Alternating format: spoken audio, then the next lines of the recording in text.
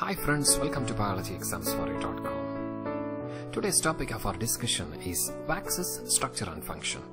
At the end of this discussion, you will be able to understand how are waxes formed by ester linkage, where are waxes found in nature, properties and functions of wax within 3 to 5 minutes.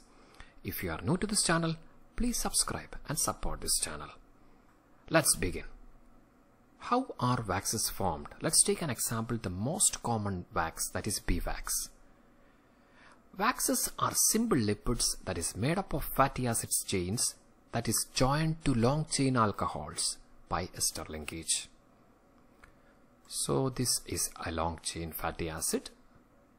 It's palmitic acid with 16 carbons, and you can see this carboxyl group, COOH group. Fatty acids are long chain hydrocarbons with a carboxyl group at one end. Let us put it like this for convenience. So the same thing with 16 carbon. This is palmitic acid, which is a fatty acid. It combines with long chain alcohol. So this is a long chain alcohol with a carbon number of 30. Alcohol may contain 12 to 32 carbon atoms. This is miricyl alcohol or triacontanol in the case of beeswax. So a fatty acid, long chain fatty acid, combines with a long chain alcohol. What is happening is the OH of carboxyl group of fatty acid reacts with the OH of alcohol or hydroxyl group of alcohol, thus removing water, and this is the rest. There is C double bond O CO. So this linkage is called the ester linkage. Now let me repeat once again. Waxes are made up of long chain fatty acids that is joined to long chain alcohol by an ester linkage. Hope you are clear.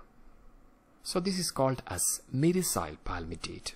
This is how beeswax is formed. It is primarily made up of miricyl palmitate. Now moving into the second point, where are the waxes found in nature? The most common wax is beeswax. When the word origin, wax, it is from a term called Weeks, which is German, that means made by bees. Then there is spermaceti wax, that is on sperm whale. As you can see, there is an organ which is called a spermaceti organ that stores this wax. Then there is wax on birds' feathers and aquatic plants. Then plant wax includes carnauba palm, which is a Brazilian palm that produces wax.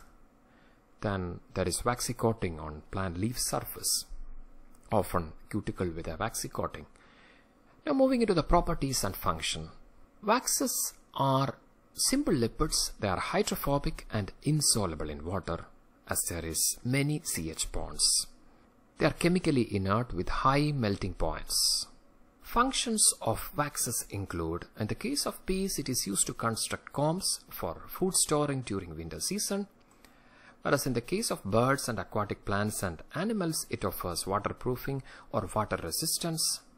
Waxes also serves as energy storage substances in plankton, in marine planktons. Then it is present on leaf and fruit surfaces that prevent excess water loss by transpiration and also protects from parasites and insects. Whereas in the case of the sperm whale, it is thought to be involved in echolocation and also helps in maintaining the buoyancy. These are some of the functions of waxes. Hope you are clear. Thank you so much for your support. You are with biochemistry.com. If you find this video useful, please subscribe, share and like this video.